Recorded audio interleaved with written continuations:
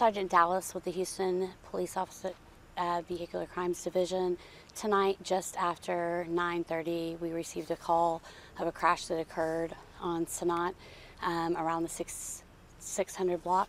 And we had a Dodge pickup truck that was heading northbound and two other vehicles that were heading southbound. This vehicle had been seen weaving in and out of traffic at a high rate of speed.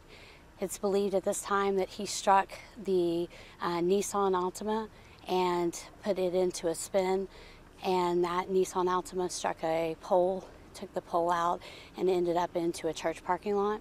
And then he had head-on contact with the Chevy Malibu. At this time, we have two decedents on scene: the male driver of the white Dodge truck and a black male out of the Chevy Malibu.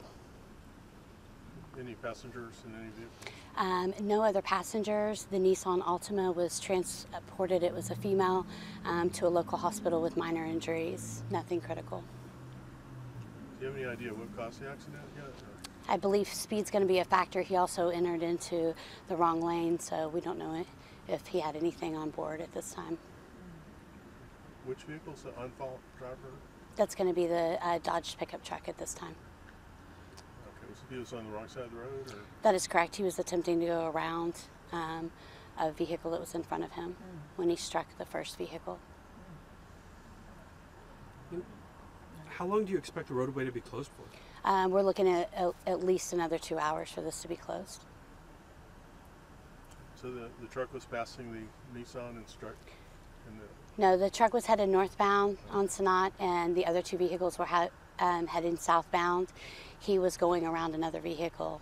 He didn't make contact with that vehicle. We did have witnesses that stayed on scene that were behind the vehicle, the truck, and so we're pretty good witnesses of what happened tonight. I was hearing reports that Good Samaritans had attempted to pull the deceased out of the burning wreckage. Do you know anything about that?